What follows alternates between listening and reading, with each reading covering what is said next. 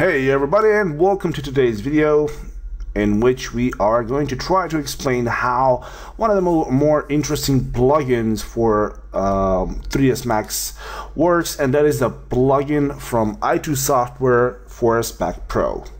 Now, before I start explaining anything else, I want to clarify one thing. What is ForestBack Pro? Well, ForestBack Pro is a plugin you can download from i2 Software, which is basically a scattering plugin. So what does it mean? It means basically that if you have a plane or you have some surface on which you need to have a plethora or multiple objects being scattered all across it, you need to have a certain plugin, which in this case would be ForestBack Pro, but maybe if you're more comfortable using multiscatter, be my guest, use that one as well, because that's a pretty good plugin as well. But like I said in the beginning, we are going to try and explain the basics of ForestBack Pro in this video. Now, for this, as you can see, I basically have three forms over here. I have a simple, well, an extruded box with a number of polygons. Then we have a bit of a modified form over here, and we have another one that's bent over here. So these will be used later on in the lesson.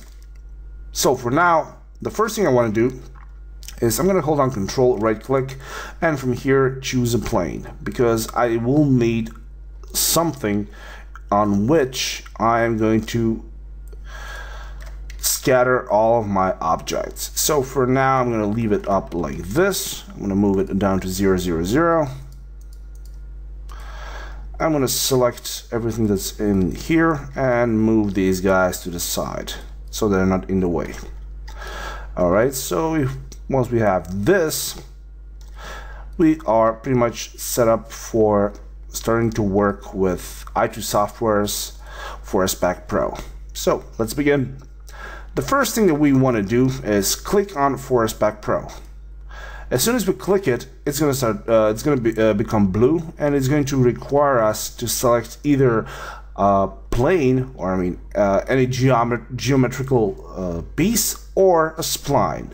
In this case, first of all, we're going to click on this here plane.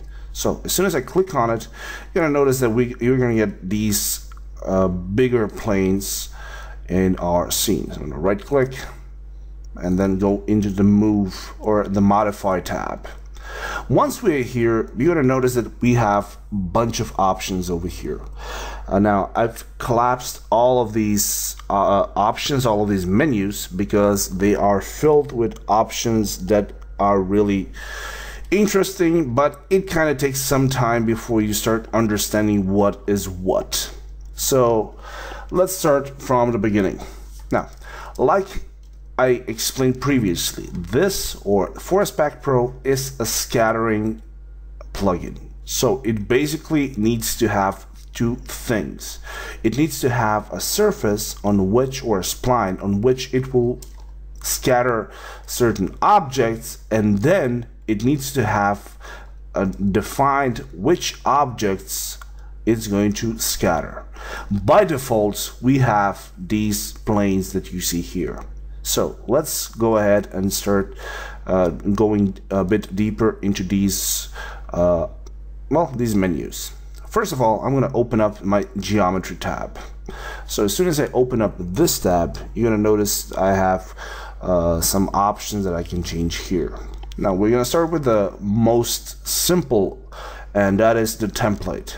By default, whenever you create a new ForestBack Pro, the template for this is going to be one plane. You can click here and you can change it. You can have two planes, which will make it so it's cross. You can have three planes, you can have four planes, and pretty much if you've ever played any of the older RPGs like WoW or some other game like that, you've probably noticed that once you start looking at the trees, they kind of look okay, but if you take a look at them from high up, you probably have noticed that they are actually just planes intersecting with each other. So you can have that happening in your scene. So all you gotta do is change it to 4 planes. Then you can have different options. You can have curved plane, low animated plane, medium, high animated plane, or you can have a sample 3D tree. So for now, I'm gonna go back to, well, let's keep it up to 3 planes and see what else we can change. So the next thing that I want to do here is I'm not gonna add anything else. So for now, I'm just gonna keep it like this. So the only thing that I've changed here is the template from 1 plane to 3 planes. Now, the next thing that I want to explain would probably be the distribution. So we defined where we want to distribute these planes. We defined what the objects for the distribution are going to be. The next thing we need to do is control the distribution map. So once you click on the distribution map, the first thing that you're going to notice is that here you're going to have this map. It's going to be black and white. Underneath you have, if you click, you're going to have a plethora of options. So depending on which one you choose, you're going to get different results. So this is the spread 1, spread 2, spread 3. If you go lower, you're going to get down to dense. If you get lower, you have full. So when it's full, you're going to notice that all of these all of these planes are intersecting with each other. So for now, I'm going to go and leave this to dense. So now the next thing that we want to do here is control the density of all of these meshes. The way to do it is if you go over here where it says density, you have grayed out pixels, which is basically grayed out because the aspect ratio has been locked up, and you have this units. By default, this is the size. The size is set at 10,000. So for example, if I get this to 20,000 and press enter, you're gonna notice that all of those extra planes were removed.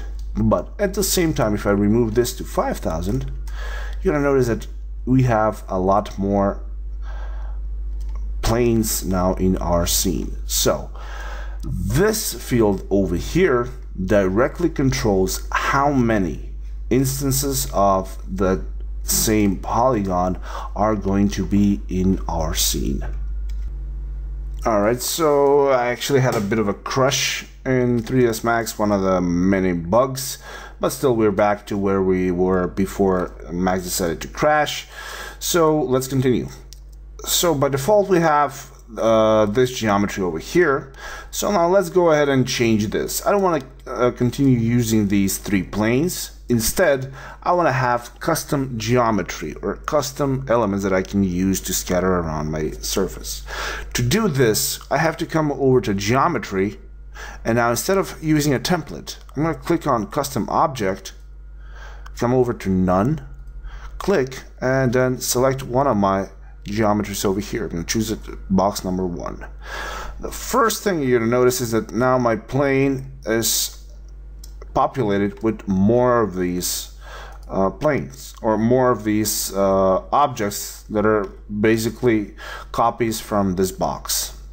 Alright, so what we can do here is go ahead and add a few more geometry elements in the mix. To do this, it's very easy. All you gotta do is go over to geometry, press on this plus over here. It says add new item.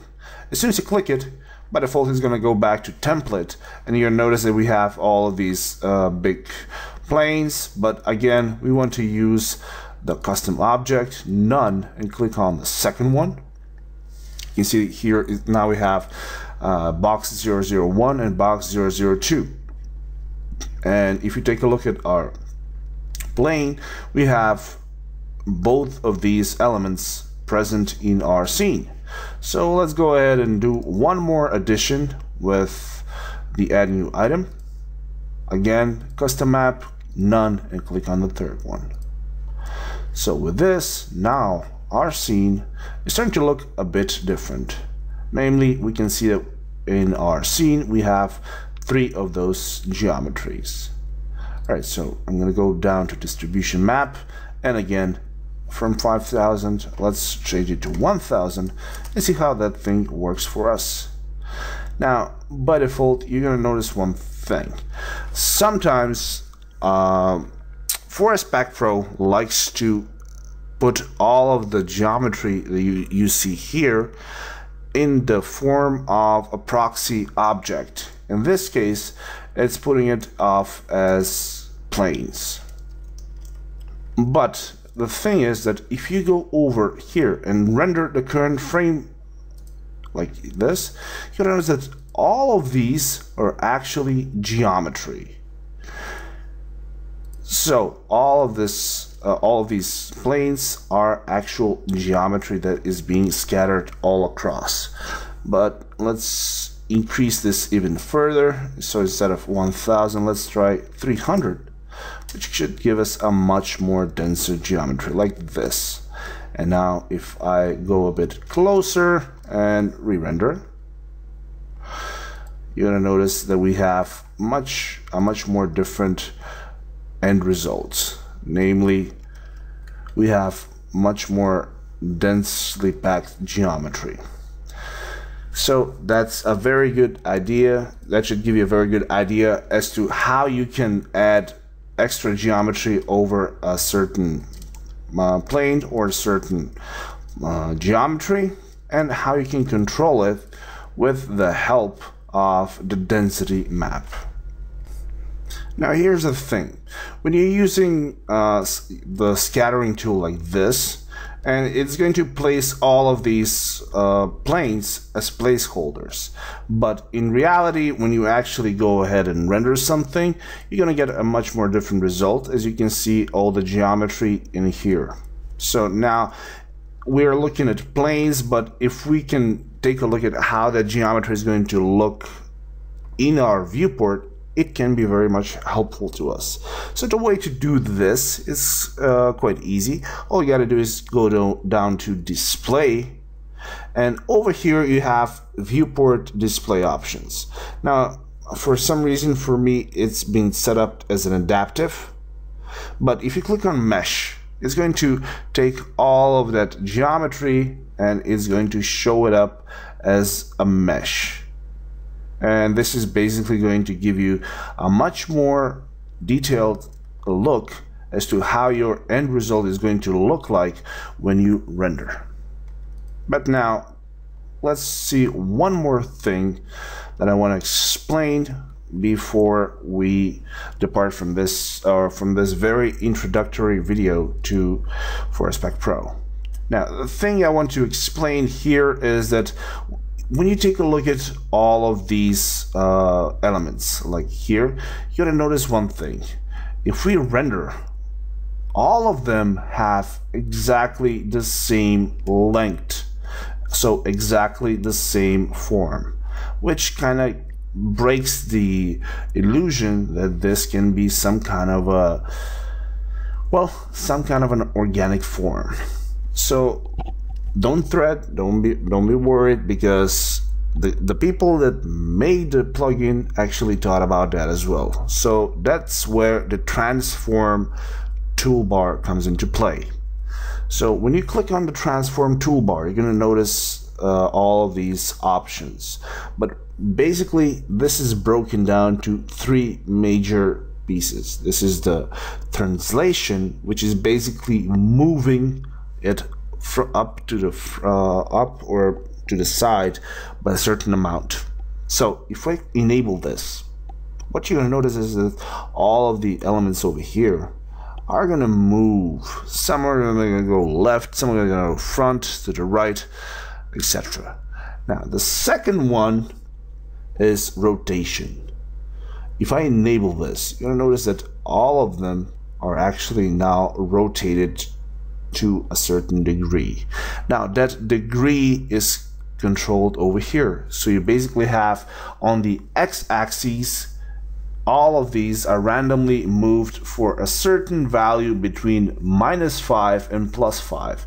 So for example, if I put -25 and enter, we're gonna get more of a twist on the x-axis to 25 over here. And as you can see now, all of these are starting to get a certain degree of, well, a certain random degree of rotation. And now the third one is the scale. Now the scale is basically going to allow you to have this whole cluster of geometry be different from each other by a scale. So here you have a minimum of 80 to 120.